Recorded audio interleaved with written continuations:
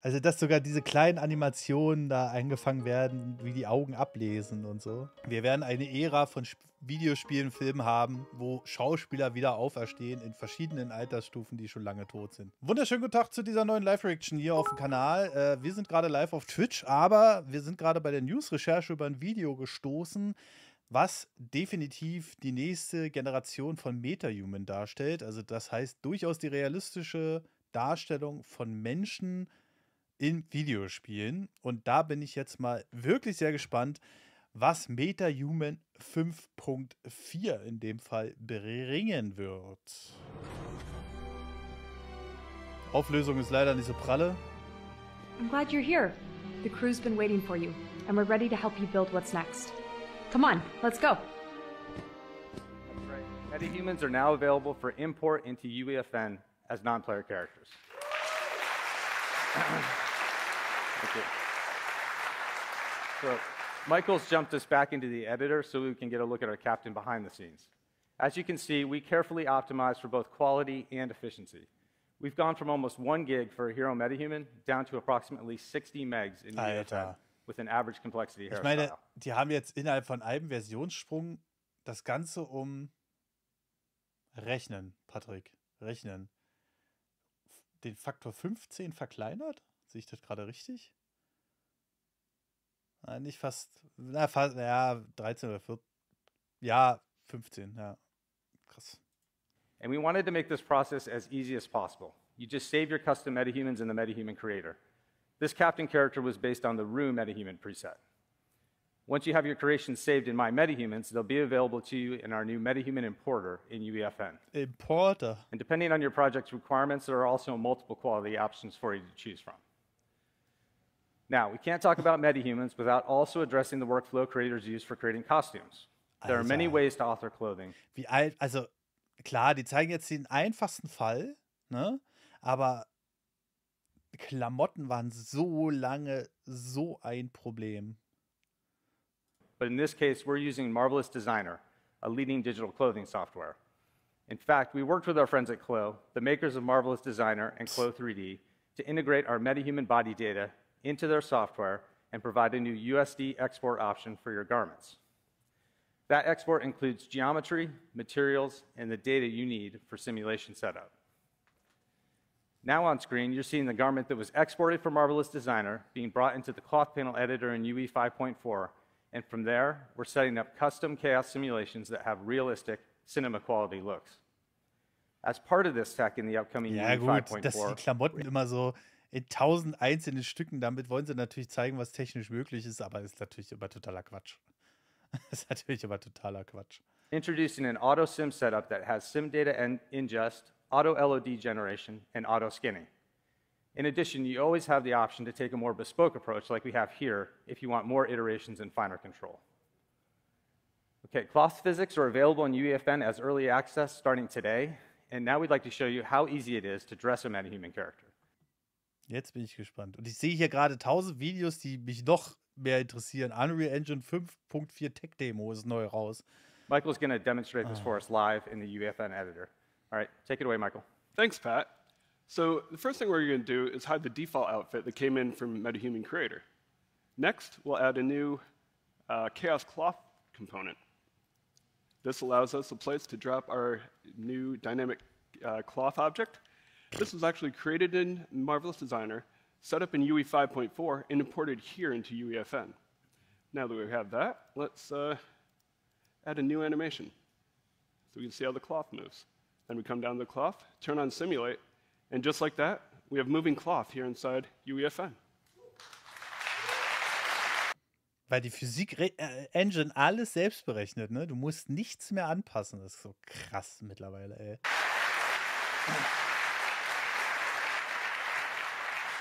All right, cool. So from there, our MetaHuman's ready to be used in the game. And we're really excited to offer cloth physics in UEFN for the first time. It's so important for creating convincing characters. And you're not limited to clothing on characters. You can use cloth physics anywhere in your environment. At last year's State of Unreal, you saw the power of MetaHuman Animator in UE, and we're pleased to say that those same tools are now available to creators in UEFN. And don't forget, using our latest character device, you can also add a performance to some of your favorite Fortnite characters. Das Problem ist halt, das, was wir jetzt gerade alles sehen, findet alles auf super High-End-Stations statt.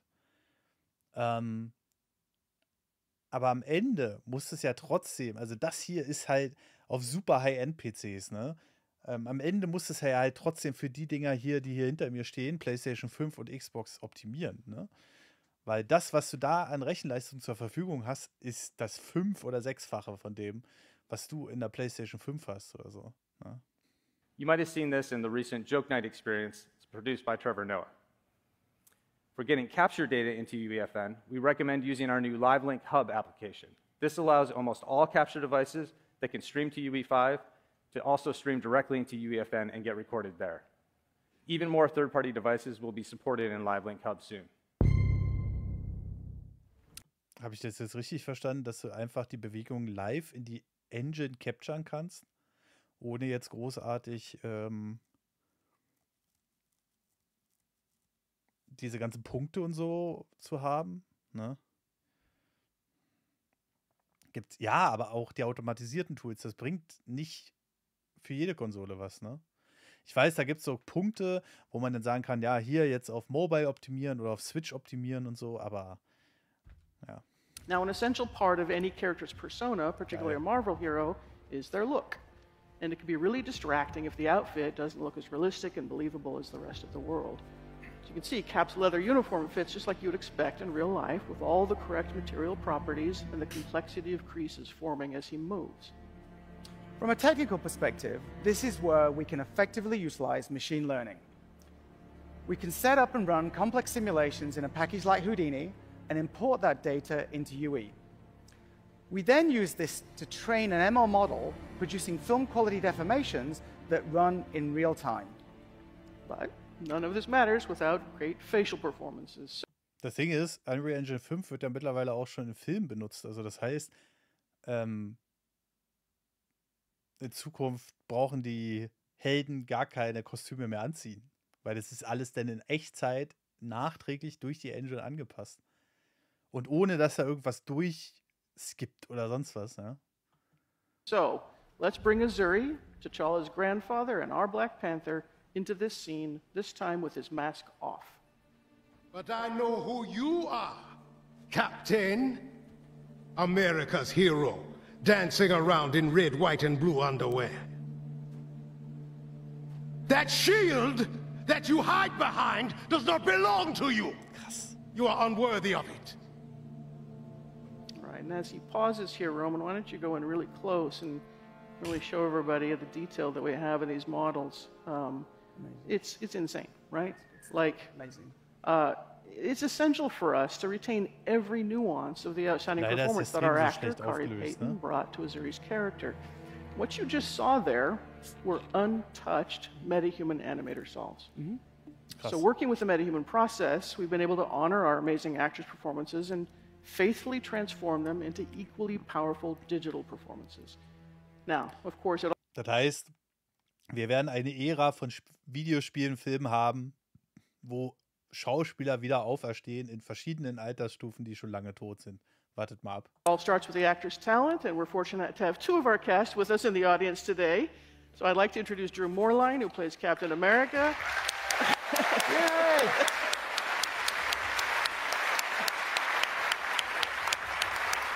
Pretty cool. Yeah.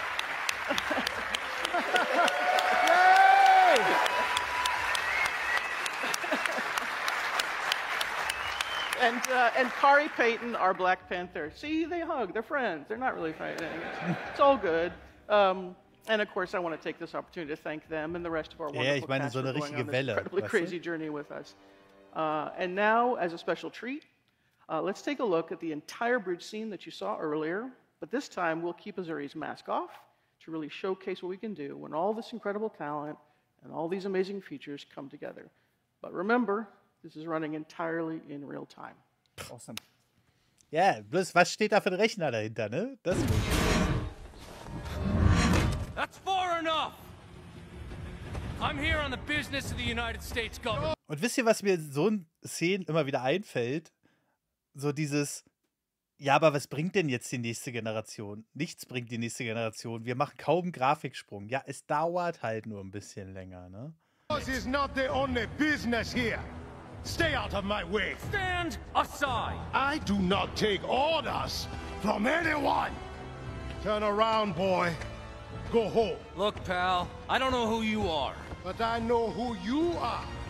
Captain, America's hero, dancing around in red, white, and blue underwear. Says the man dressed like an overgrown house cat. That shield that you hide behind does not belong to you. You are unworthy of it. I don't have time for this. Neither do I.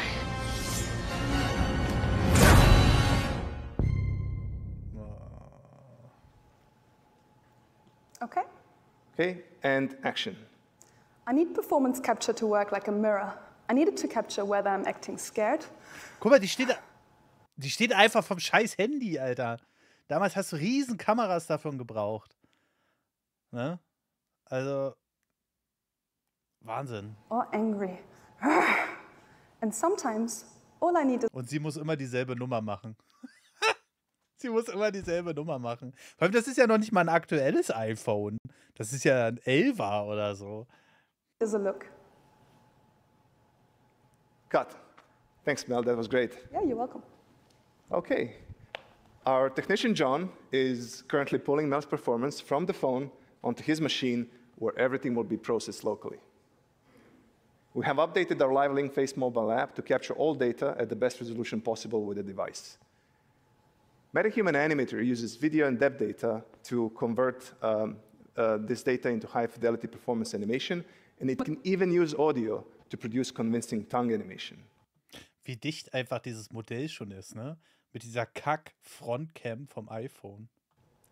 John is currently scrubbing through the take to pick the section that he wants to process. Yeah. John, are we all good with the data? Awesome.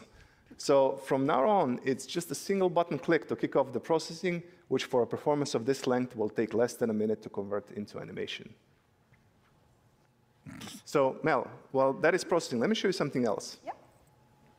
Oh, is that me? Yeah, this is what we refer to as your MetaHuman DNA. Cool. And this is generated by the capture we made earlier, right? Yeah, that's right.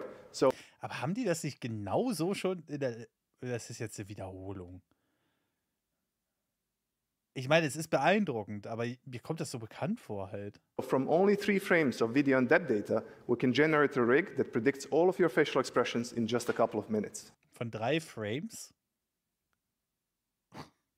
Wow. And do you only need to do this once for each actor? Yes, that's right. It calibrates.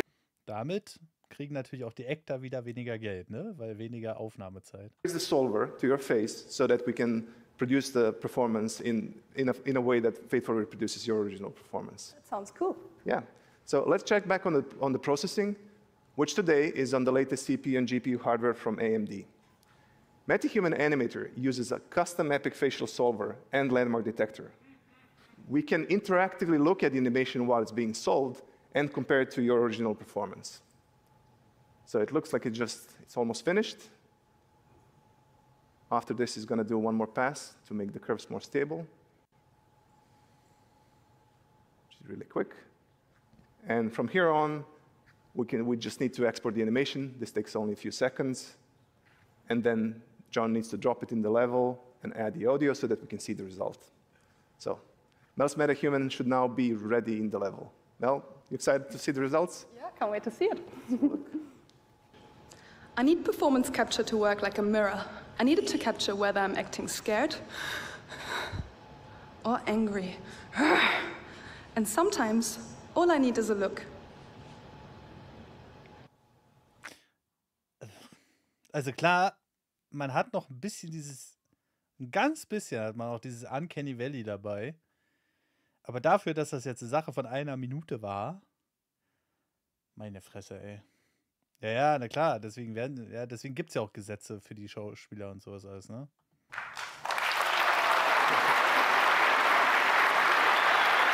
Das Ding ist, sie ist da ja so ein bisschen raus, weil sie wurde ja erst durch Hellblade überhaupt richtig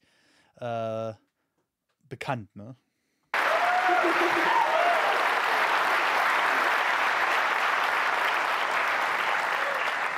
Thank you all. So, Mel, what do you think?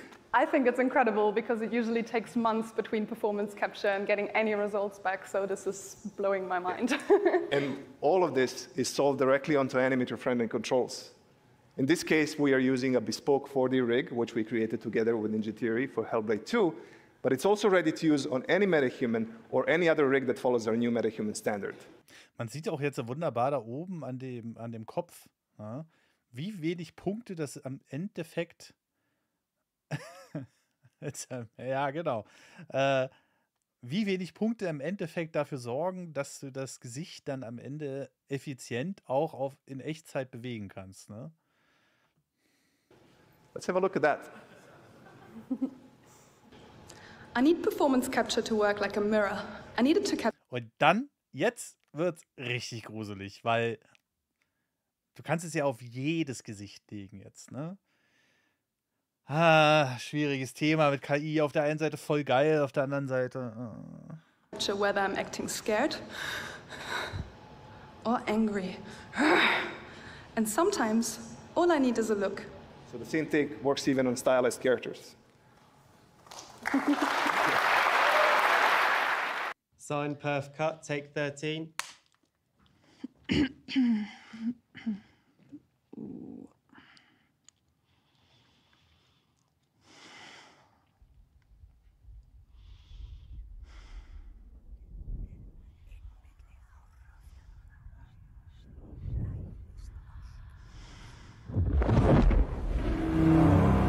Ja, du brauchst schon verschiedene Sprachen. I see through your darkness now.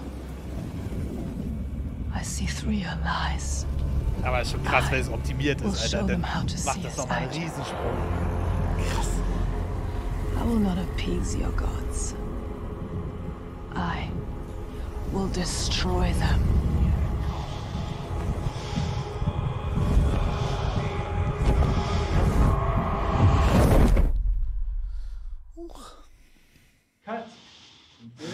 Good? You like it?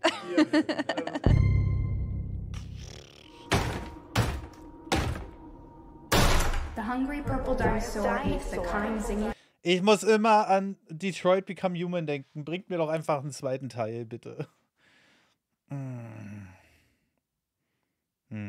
Fox, the jabbering crab, and the mad whale, and started bending and quacking.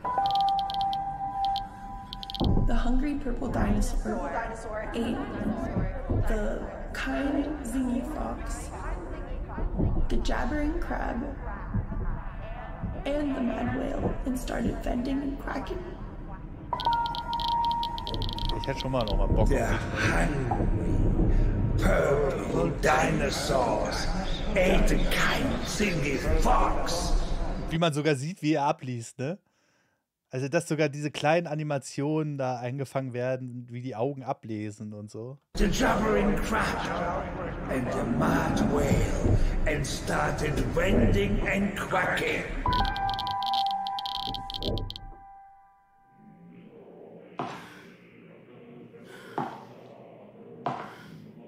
Okay, das ist jetzt alles Wiederholung.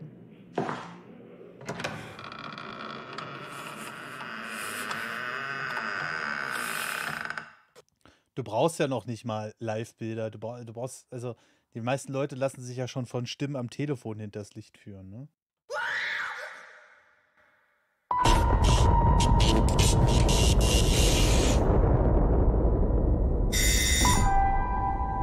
Das war nicht meine Klingel, zum Glück.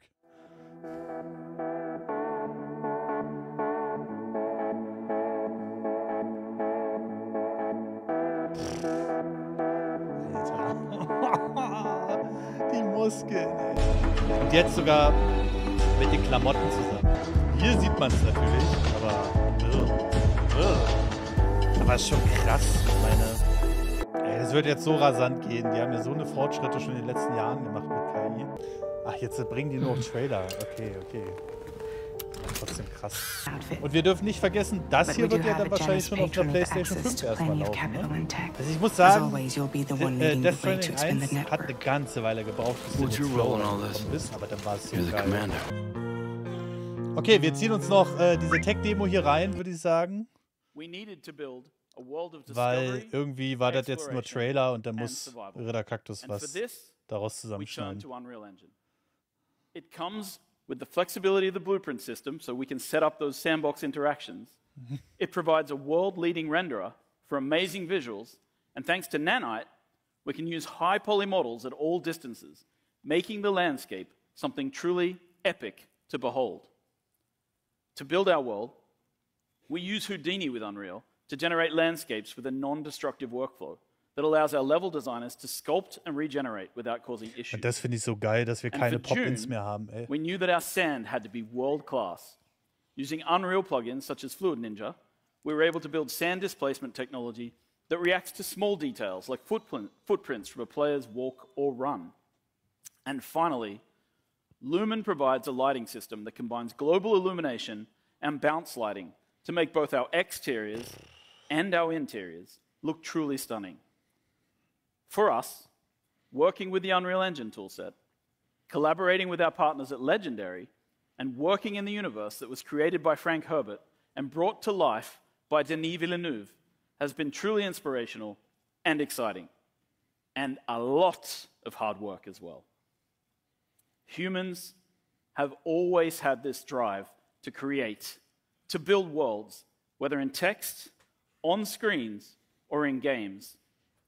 As a company, we've been on this journey for a long time, crafting open worlds where players can live out their dreams and fantasies. Ist schon geil, was jetzt so möglich ist mit der neuen Engine. We're very excited to share our latest trailer with you. Thank you very much for listening. Let's take a look. Nee, von der GDC. Game Developers Conference.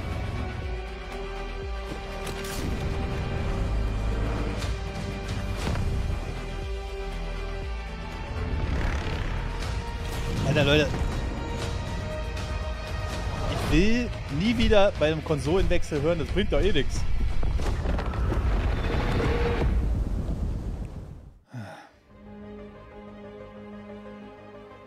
When I saw the complexity that Dune 2 was going to have from its pre-production perspective and from its planning perspective, I realized that being able to use Unreal Engine, being able to have control over light, staging, all in pre-production, was only ever going to speed up the process. A large part of what we used Unreal for was to pre-plan the shots that we were trying to achieve. Hat gerade gesagt Unreal 4?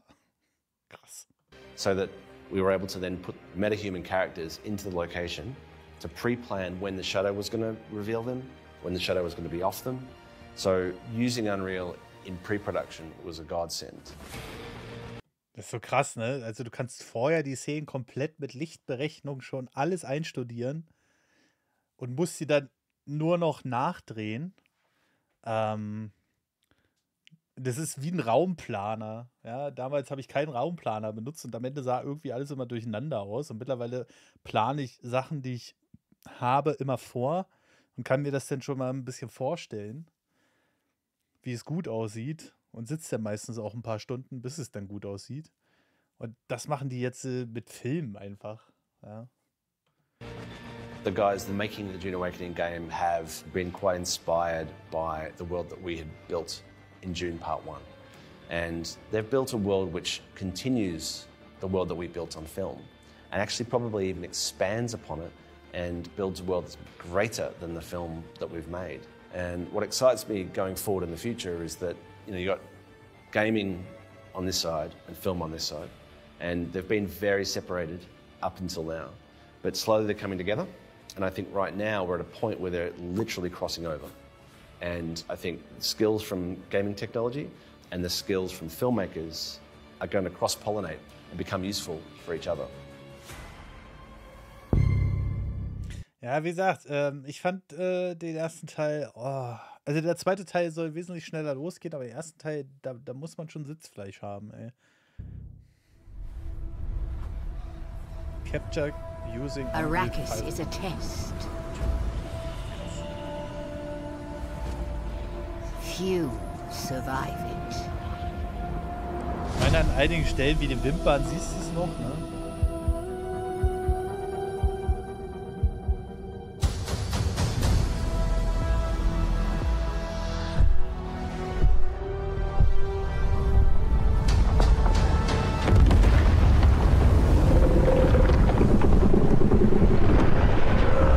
meine, du siehst es an einigen Stellen, jetzt hätte ich mit dem Finger auf dem Monitor, aber du siehst es an einigen Stellen halt noch, aber umso realistischer ein Teil vom Bild wird, also umso detaillierter, sage ich mal, realistischer ist vielleicht das falsche Wort, umso mehr siehst du, wenn andere Effekte abstinken, wie jetzt hier zum Beispiel der Sand, der da weggeht, ne?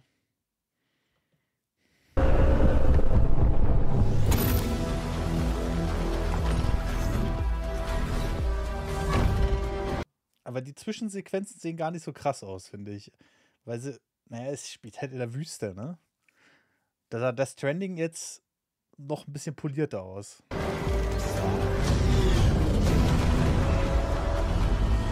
Hier zum Beispiel, da unten. Also irgendwie passt das Bike nicht rein, finde ich. Von der Beleuchtung her. Kann ich schwer beschreiben. Alles klar.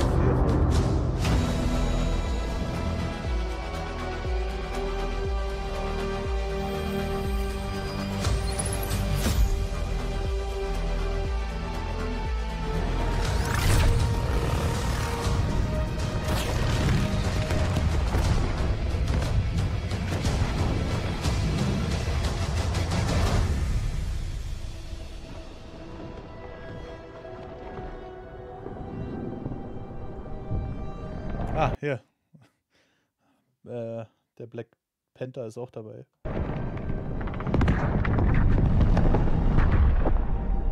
Ach, vom Sound her schon krass.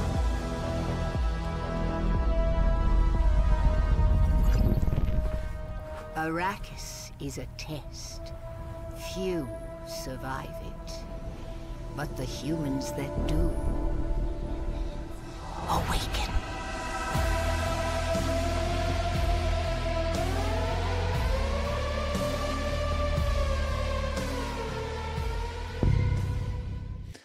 Das ist MMO. Okay. Das ist ja die Grafik meistens eh nicht so, ne? One of my favorite also, lines zu krass, meine ich, from ne? Frank Herbert is, when you end a novel, it's like a train coming into the station that doesn't stop. You just jam on the brakes and let the sparks fly into people's imagination.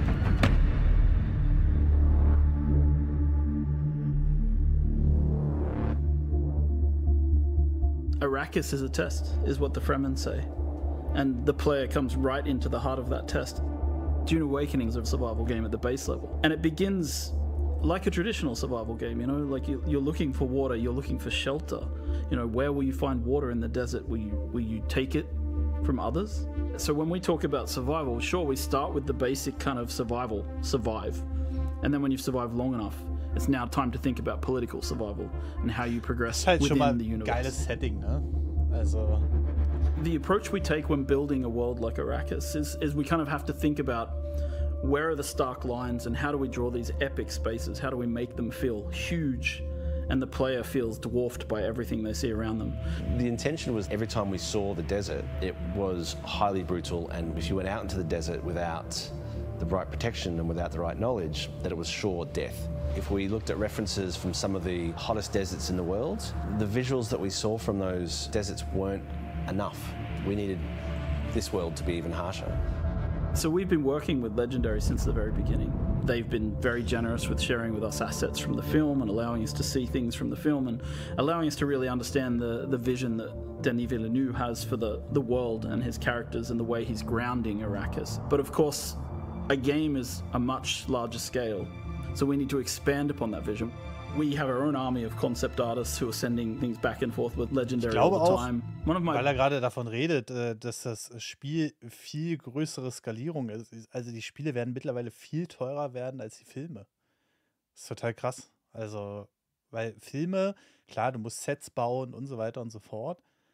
Aber das wird sich bald nicht mehr viel nehmen. Also du musst ja so viele Leute daran setzen, die Welt so weiterzudenken, dass du auch darin spielen kannst, ne? Und dann halt mit so einer Optik durchgehend.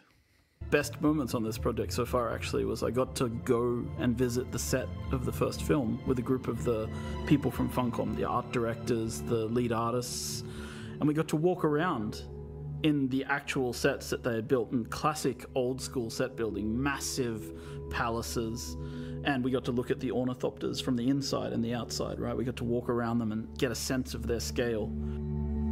Well, I think what they had done really well is they'd been quite inspired by the world that we had built in Dune Part 1. Now, in a film, you're sort of led on a journey by the director and by the script, whereas in a game, you have the opportunity to sort of create your own narrative and create your own journey. The most exciting aspect for me is the fact that you can take what you've enjoyed and loved and you can build your own stories and your own places. And that to me is the ultimate goal, is to have, you know, complete control. Immer wieder erstaunlich, wie sie diese Using Unreal 5 to create a game is obviously one of the better choices. GDC Unreal 5 gives bisschen mehr zur us E3 flexibility through the blueprinting system. Also it mehr allows auf us der to handle technischen Seite, amazing also total graphics through the spannend, rendering aber system, the lighting system such as Lumen. Lumen technology allows proper light bouncing. If I had to say one thing in the game that really benefits from Lumen, it's player crafted spaces. In our case, it's like you build a room and you place a window, and the window lets in natural light, and the light will fill the room in a way that feels real. And that technology hasn't existed before. Before Unreal 5, in the olden days, you had to use what we called the LOD system. And that meant that you had to create assets at different LOD levels, so it doesn't slow down everybody's computer. With Unreal 5, we have this new technology called nanite that breaks things down into the right amount of polygons at the right distance. So for us, as a company, this has made an amazing difference to the visual detail. Und das meine ich. Du musstest halt vorher immer verschiedene Stufen programmieren, damit zum Beispiel Bäume im Hintergrund, die weiter entfernt sind und sowas alles, dass die quasi niedrigeren Detailgrad hat, damit dann nicht so viel berechnet werden muss. Und die neue Unreal Engine kann das halt in Echtzeit. Also das heißt, da gibt es Millionen von Abstufungen, die das Programm einfach an sich berechnet, und es sieht immer krass gut aus, weil es einfach nur die Details ausblendet, die du von der Ferne sowieso nicht sehen würdest, ne? The world. It allows us to create one really amazing looking cliff piece, for example, and then doesn't matter how far away or how close we place it, it performs well and it looks great.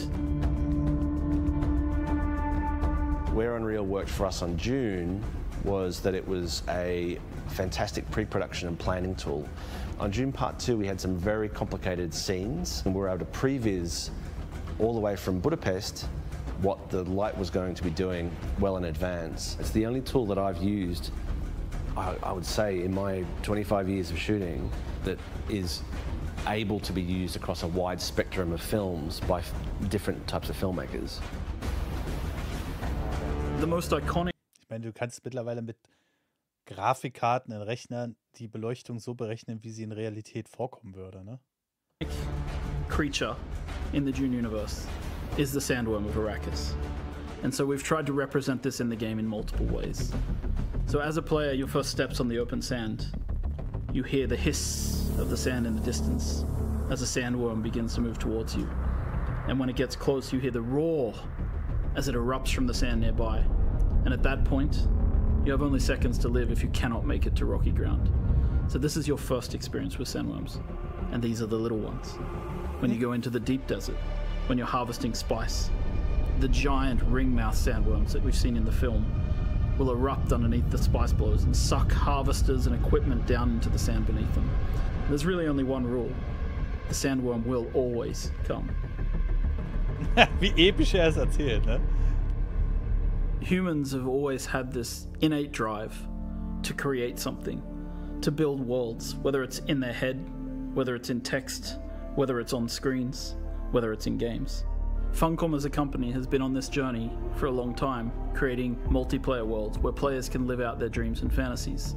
We were there in the beginning with massively multiplayer online games.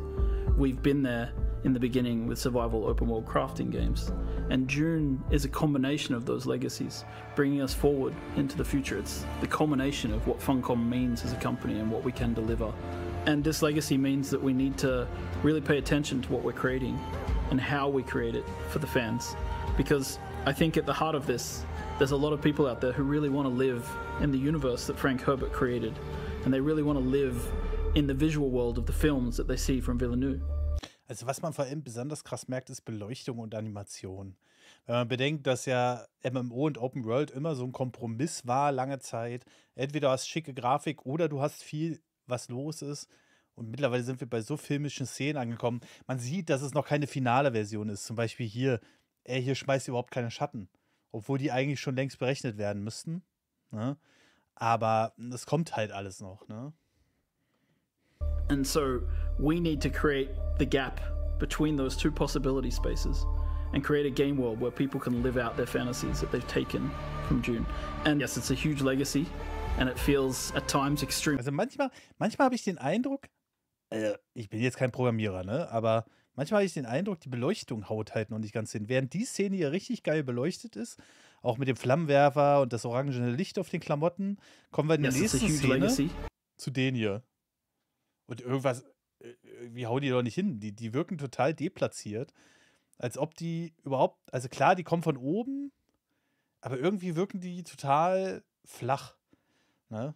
Also das ist so, kommt sicherlich alles noch, ist ja alles noch in der Entwicklung, aber trotzdem. And it feels at times extremely. Und hier sieht es wieder okay aus, weil sie hier jetzt wieder natürlich dieses Gegenlicht haben, ne? Overwhelming, but we really hope that we can deliver something for everybody.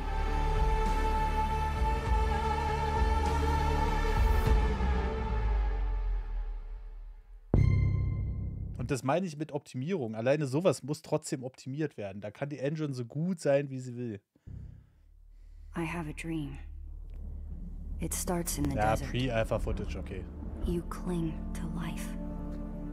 You find others. Friends. Und ich würde jetzt mal ganz grob behaupten, in dem Trailer werden wir sowas kaum sehen, weil das der zusammengeschnittene Trailer ist. You wander the dry, dirty streets of civilization.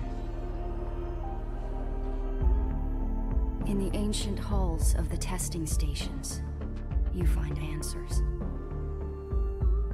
You seek the secrets of the ever-shifting sands. Spice.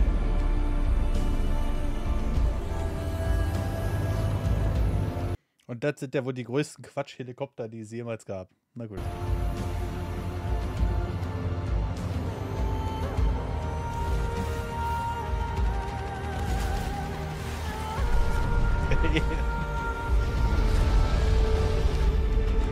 You do all of these things in my dream, sleeper. I am terrified of what happens when you awaken. Aber sieht schon gut aus, ey. Meine Herren, ey. I must not fear. I must not fear. Fear is the mind killer.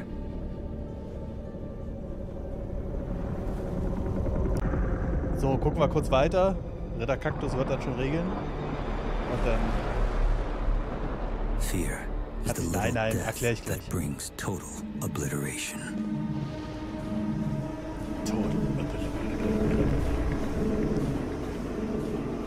Es sieht schon Alter.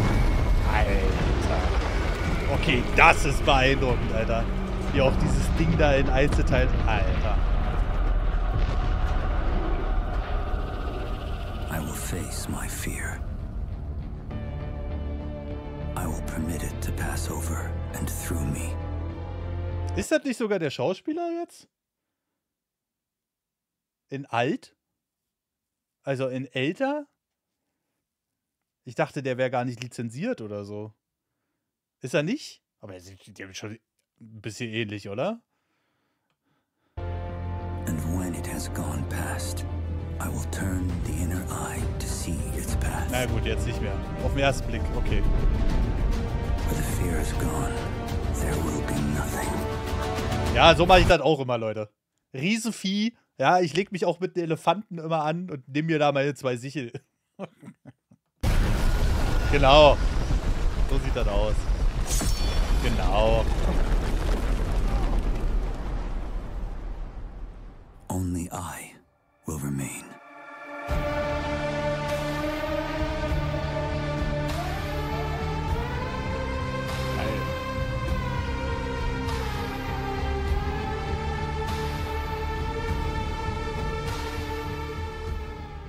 Sieht schon gut aus, das Spiel. Okay, dann würde ich sagen, das war die Reaction auf Next-Gen-Grafik. Lecco mio wird da eine Menge rumkommen. Vielen lieben Dank an alle, die bei YouTube dabei waren. Und viel Spaß an Ritter Kaktus, der das jetzt hier alle zusammenschneiden muss. Tschüss!